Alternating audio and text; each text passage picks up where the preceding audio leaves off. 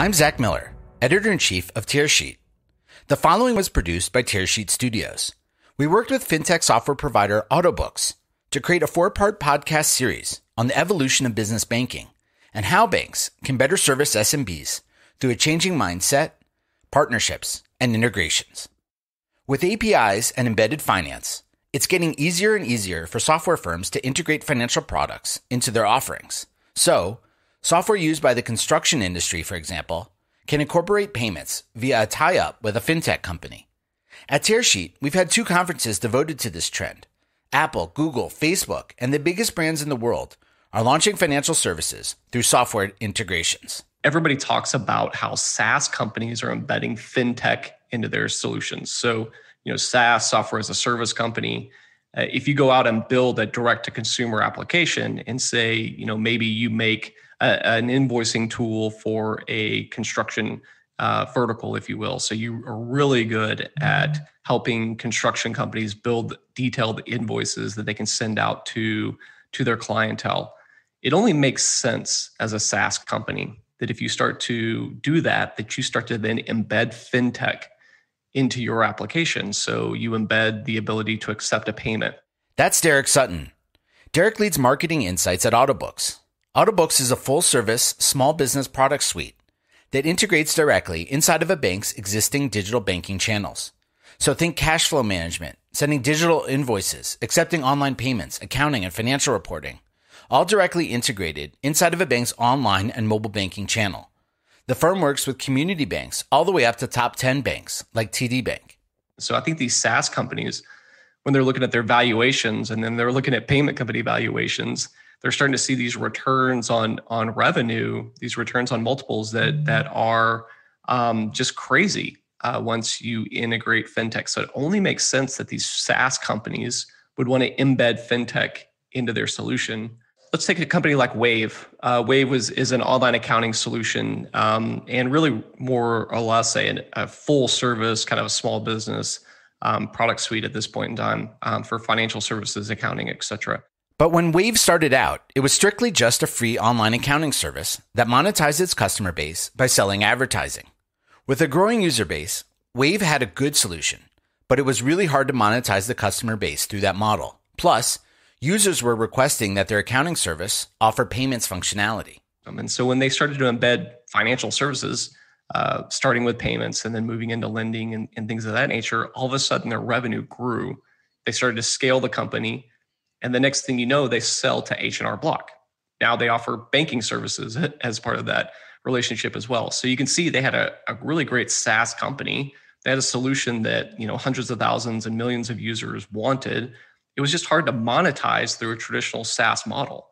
And by embedding or integrating payments and then additional financial services like lending and things of that nature into the application, they were able to effectively monetize that customer base that led to an exit. And so I think that's what a lot of these SaaS companies are looking at with fintech. It's taking their existing addressable market, being able to embed something that just makes sense, like payments in most cases, into their solution, and then effectively increasing the revenue opportunity per customer, per unit that they have inside their application. And so that trend will not stop, especially as you start to see exits like this take place. And so more and more SaaS companies are going to continue to do this on the embedded fintech side. This hasn't been lost on banks. They're watching the evolution of financial services move outside the walls of their institutions. That got Derik thinking, what if the roles were switched? What if banks started embedding financial services in their own offerings? We look at that and we start to say, well, why isn't the inverse true as well? Why wouldn't banking organizations, financial institutions start to embed kind of like these SaaS vertical type solutions back into their banking environment so that they could also enable the same type of activity to take place directly with them? Whenever you start to kind of really peel back the onion and think about it, if a SaaS company can integrate fintech because there's a need there, why can't basically like SaaS type solutions or vertical solutions be integrated back into the banking system? And at the core, that's really what Autobooks has done. And so you could take all of our components and go directly to the consumer. So we're an integrated small business product suite that includes a general ledger for a business owner to manage their accounting needs through. We can also execute vendor invoice payments through bill pay.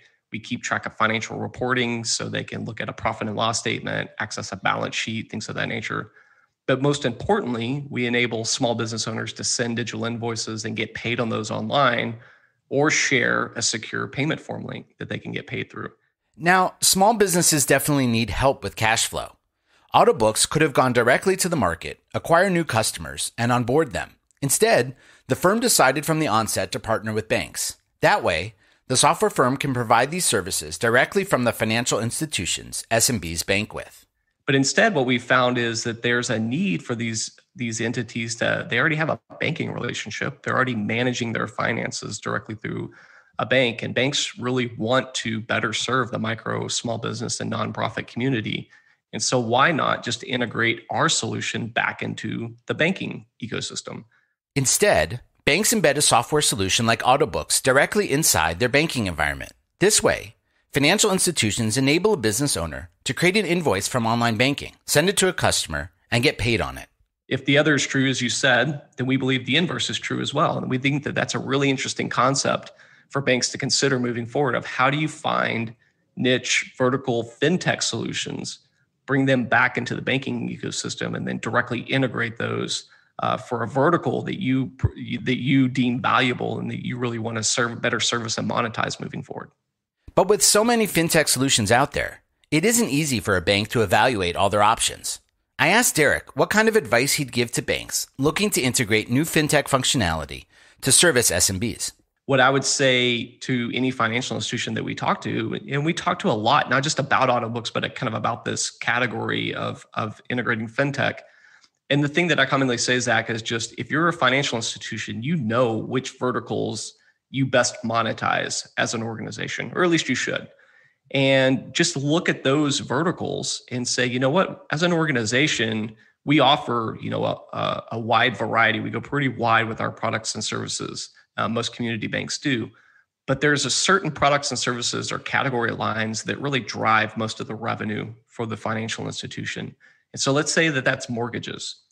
Go evaluate fintech solutions that enable you to go deeper with mortgage lending, as an example. So don't look at the broad nature of fintech. There's a lot of different solutions you could look at. You could go kind of starry-eyed and start to go try to reinvent your consumer banking experience. But at the end of the day, that may not be the most profitable or wise decision for you to do as an organization. It may just be better to go simply slim down the evaluation and say, you know what, we have deep capabilities with mortgage lending, but we want to go even deeper. We want to find ways to actually monetize this user base even more or grow it because of our current efficiency and mortgage processing is really good. But we think it could be even better by bringing in a fintech solution that could level up the ability for us to take in online applications. Maybe we can book mortgage loans faster. Maybe we can increase our margin on these by doing more with less people and things of that nature. So I think that's the way I would look at it and evaluate it. So how does a bank begin to prioritize fintech solutions? 2020 was an eye-opener for many institutions. If it wasn't clear what the weaknesses were in their distribution, it was now. If you claim to service small businesses, you better have shown up with the functionality they needed in the middle of the pandemic. And so if, let's say, small business banking is important to you as a financial institution, and your business owners struggled to accept payments from their customers, make deposits with your organization, get access to capital, apply for accounts or online, PPP loans and things of that nature, maybe that's a category that you need to really focus on. And when you choose to focus on that category, I would start much of that evaluation by one, looking at how you monetize that customer base today. Are you monetizing it well, or could it be improved upon? And then once you kind of get your arms around the market opportunity within your organization, I would highly encourage every financial institution to go talk to their end customers, and not just the best customers, but go solicit feedback from your small businesses or your business account holders and ask them about their banking experience over the past year. Don't ask them what needs to be improved, but just ask them, hey, talk to me about your banking experience. How was it for you to transition your business to accept customer payments? Did anything change in 2020? Going deeper, understanding what your customers want, requires doing some real legwork, really getting to the bottom of their pain points. Banks need to listen and ask about the right things. When you ask people these types of questions, don't lead the witness with, hey, tell me about your banking experience, because they're just going to, most people are nice and they're going to tell you nice things. Really probe and ask them, hey, how did you do business last year in 2020? What changed? And just really dive into that. You will quickly surface many different new opportunities and ideas through a conversation like that, where you just ask a business owner how they had to change during 2020 that will propel you as a financial institution in making meaningful improvements moving forward. This sounds more and more to me like the concept of a marketplace bank, where the bank owns a customer relationship and customers can choose from different products from different providers. I look at my friends at Incredible Bank up in Wisconsin. I think they've done a really good job about not only just embedding fintech, but understanding a vertical that they bank really well, which is like they do luxury RV lending as an example. And so they've really kind of dialed into this market niche, and they kind of own the end-to-end experience. So they own everything from like how to, they created a digital banking brand around it. They have online applications kind of built towards this category. They really understand the end-to-end nature of what it takes to acquire, procure, finance these type of vehicles. And then they're working with vendors to basically integrate and make that whole experience even better from a digital banking perspective. So I think that's a really good one.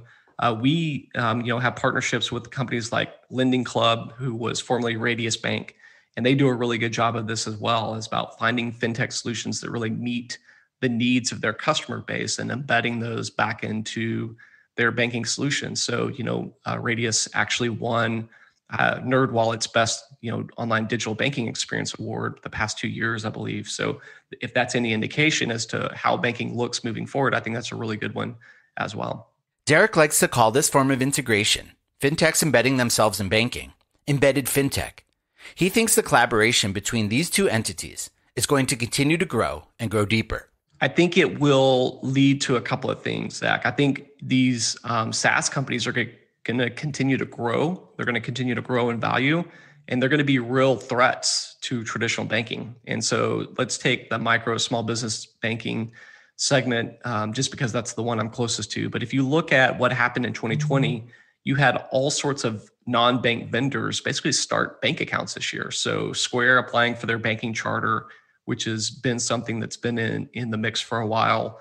But then you had companies like Wave, the online accounting application, offer bank account services this year. QuickBooks, obviously, a company that many banks actually pay for the right to integrate to the data, just became a firm competitor in the banking space by announcing a bank account this year as well. So in addition to their ability to, do online accounting, they now also offer merchant services. So the ability for a business owner to get paid. They also offer a lending marketplace and now a bank account with a real-time debit card. So they're firmly, competing against banks across the country for small business relationships. And so I think what you're going to see, Shopify, the e-commerce company started a bank account, and they're on and on and on. I think there were like 7 or 8 additional entities that all started bank account services this year. Larger companies are realizing that they sit in a very powerful place. They own the relationship with their customers, and their customers are looking for more functionality from their providers. It's an in into launching more financial services. And so I think these larger companies are realizing, hey, if we are kind of directly at the tip of the spear of the relationship with the business owner, and we're enabling a marketplace, so a business owner to go out, solicit customers, sell goods and services, and collect payment, why don't we just become the bank? Why not just start the bank account and then access to lending? Because we, as the tip of the spear of controlling the customer payment, at this point in time, really control the customer relationship. So let's just let them bank with us.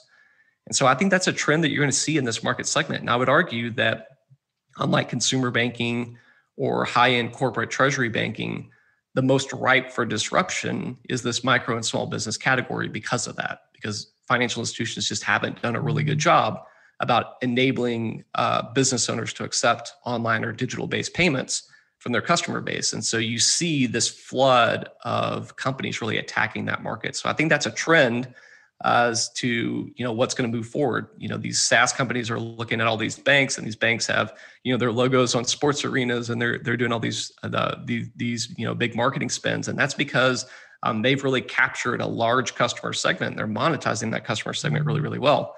So it makes sense for a SaaS company to want to bring some of that into their environment. Banks and credit unions compete with firms on different sides of the spectrum. As banking continues to get more competitive, these firms are rationalizing what products they should provide and where they should turn to partners. And then I think on the other side of that equation, for banks and credit unions throughout the country, I think you're going to see many institutions start to slim down their offerings, or at least the ones that are most efficient and probably scale moving forward. I think they're going to start slimming down their offerings to their customer base. It's kind of gone are the days, if you will, of being all things to all people, especially in as the world moves digital. So it was one thing whenever the world was more geographic and customers kind of came to the corner of First and Main, and there was only one place to deposit a cash and check and get access to lending and things of that nature. At that point in time, you kind of had to go wide and service the needs of the community. Well, now as digital is taking hold and communities are moving online, I think you're going to see a move in banking to get much more vertical in your solutions and offering. And you may kind of use, a typical consumer account or something of that nature to just to general account behaviors, check a balance, transactions, pay bills, et cetera.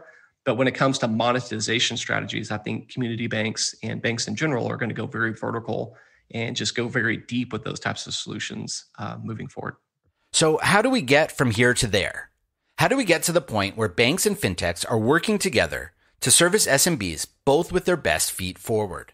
I think the tipping point, though, Zach, is really finding these fintech solutions that, one, kind of understand how to integrate back into the banking ecosystem is very important. And so one of the tipping points to make this more common are the vendors then opening themselves up for integration. And I think you're seeing a big concerted effort of that moving forward.